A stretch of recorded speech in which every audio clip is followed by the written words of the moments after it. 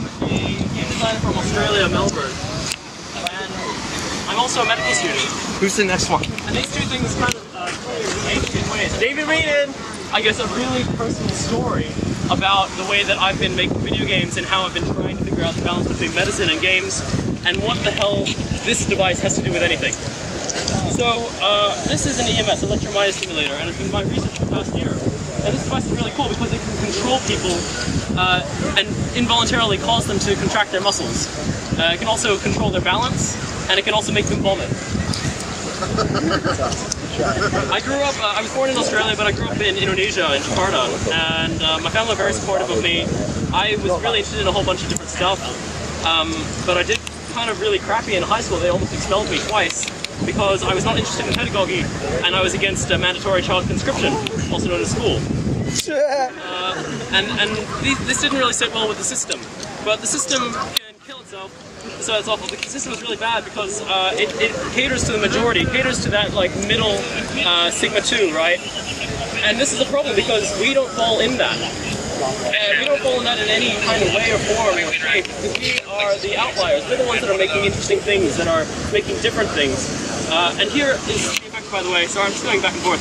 Oh, if I press the button here, my hand contracts like that, and it causes excruciating amount of pain at the higher levels. And if I continue holding it, I've done a setting which will continue to add electricity until I can't hold it anymore, or my muscle gets ripped apart, which is kind of interesting in its own right. I'm going to give this to you. You have to hold down 1, okay? That's fine, thank you.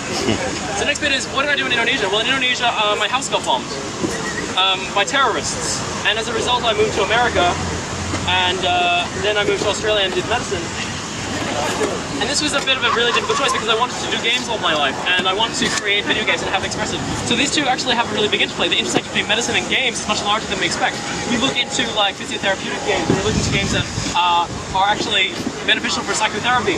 And one of the problems that I'd like to pose to you is, what is my next choice? Do I continue medicine and try to do something more effective, directly saving people or helping people, or do I continue games, something that I think I'm a bit better at, something I'm maybe a bit more passionate about, but doesn't have such a direct consequence? Or maybe it does. Maybe we can argue that art and civilization and culture are more important in the long term.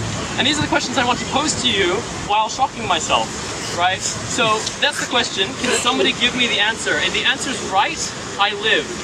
If the answer is wrong, you kill me. Ready? Yeah. Go. What should I do? Medicine or games? Games. Games. Games. Oh, good, that was right. But why? Because someone else can be passionate about medicine, but you're passionate about games. Okay, but like, You can very easily destroy school with it forever. right, but like, Very easily. basically I'm trying to ask, why do we make what we make? Why is this at all important? Why does this matter? Anyone can transplant a heart if you have to do the exact same steps every time, but only you can make the games that you make. But what about the empathy needed as a doctor and the direct lives that you touch and have to actually have the communication to help these people's lives? That's one-to-one, but when you make one game, you can do that for thousands of people. Fair enough. What happens if I go into the hospital and change the hospital system and fix America? Ha! Never will happen. Doesn't improve the human condition. Halfway. Does it? Do games improve the human condition? Yeah. Why? Like they can help induce like feelings of like empathy in people. Feelings of empathy in people. Well, like yeah, improve empathy. Good. So like, yeah, basically the biggest question I want to ask you is, so why do you make games and why does this matter? And if you had the chance to do medicine, if you had the chance to be a doctor and directly go to people and say, I'm going to directly save your life, at the cost of not making games, is that selfish to say no? Why isn't it? Why do we love what we do so much to the extent of cutting out all these other possibilities in life? And why aren't, we more interested, I guess, in also the intersection between health and games? But games are culture, and culture is humanity, and so making games is taking that. Well, I'd also say that what's wrong with a certain amount of selfishness? We all have to be selfish to a certain extent, otherwise we won't be happy.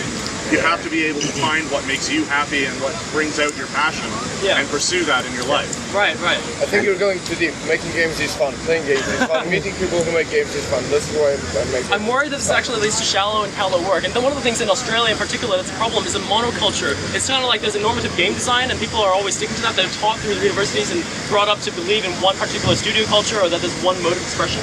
And one of the things that I really like about GDC is that we can have this. We can have this pluralism and paradigm of all these different people coming at it from different angles.